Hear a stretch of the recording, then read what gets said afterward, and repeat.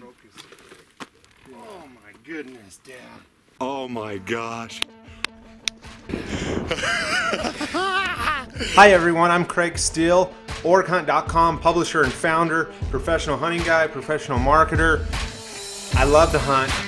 This is season 2 of Hunt for More. It's about providing value and showing you how much effort and work goes into it. I hope you enjoy it. Let's get going.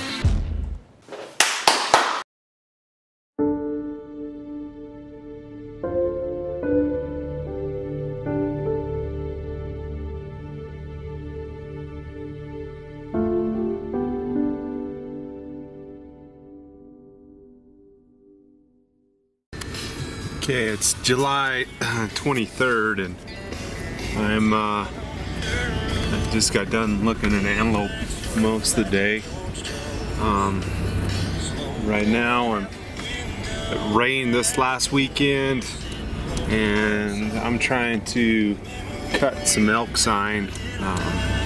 Seeing an antelope's going to be a bonus, but I want to try to film some bulls tonight, and trying to cut in this country, this Malapai country, in this soft dirt, trying to cut the freshest, bigger bull tracks that I can find. And then it's about 350 right now, and then I will get up this afternoon and where I think kind of my best opportunity is to see, and I'm going to stay the night in here. And depending upon what I see and maybe what I want to get a look at will determine where I get at in the morning. Obviously you take into consideration the sun and looking into the sun versus not. There's a bull track there, not a giant bull track but a fresh one.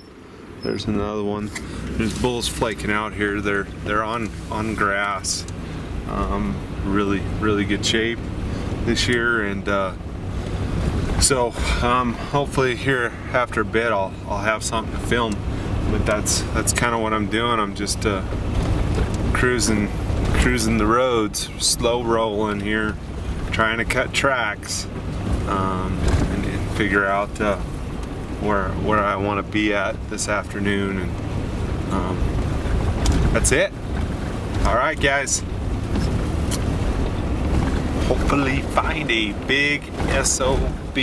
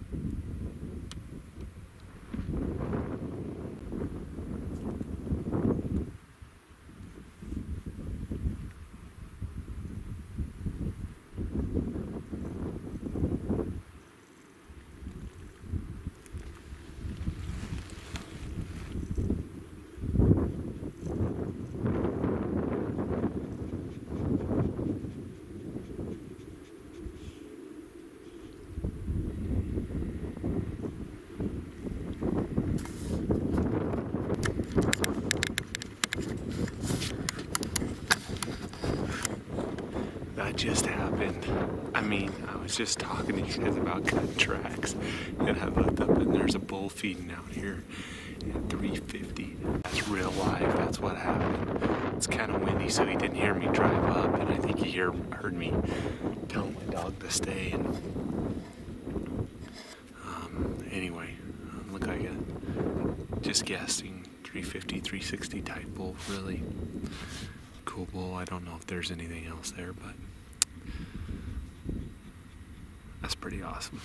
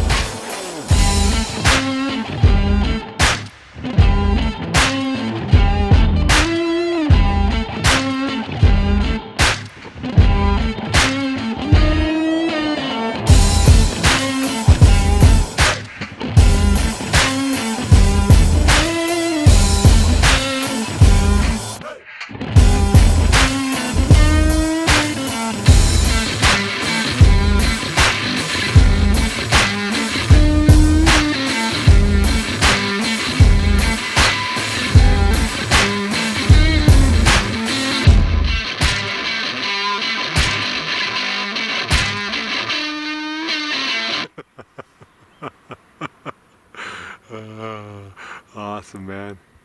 Hey, I'm digiscoping a big old freaking 380 bull right now. I'm not kidding either.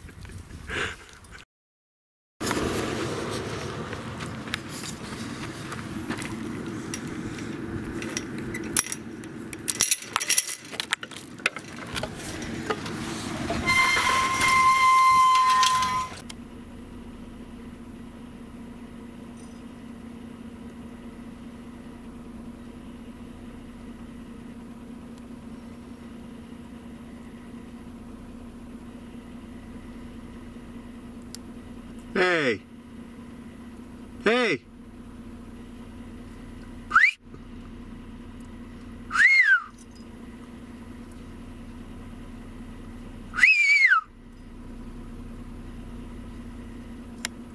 Hey!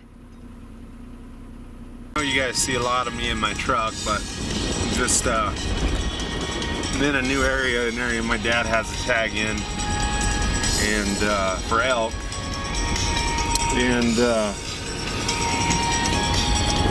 then I got a couple late hunters that are coming, which, you know, I always talk about scouting and what scouting you do for what.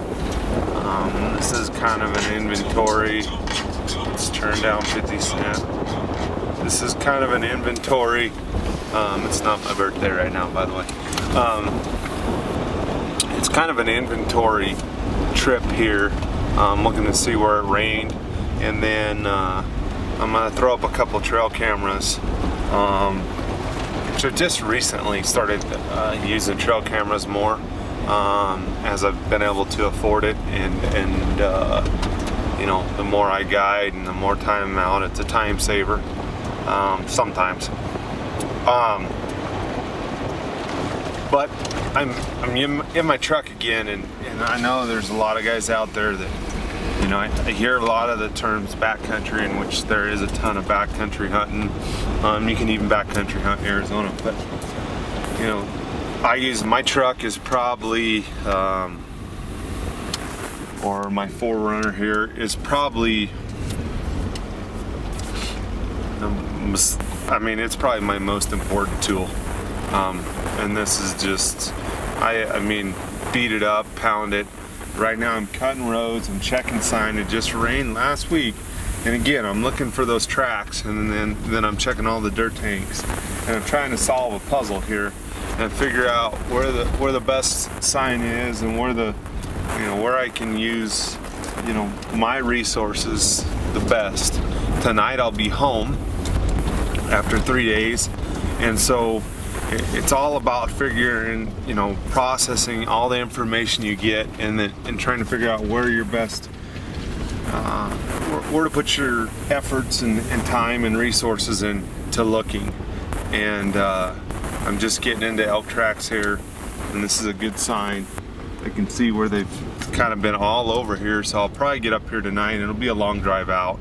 But, you know, this opportunity here, my family was gone. It was a time for me to go scouting. It's early scouting, so it's good inventory scouting for elk, but these bulls move so far, and so much happens between now and the first couple seasons, let alone the late season.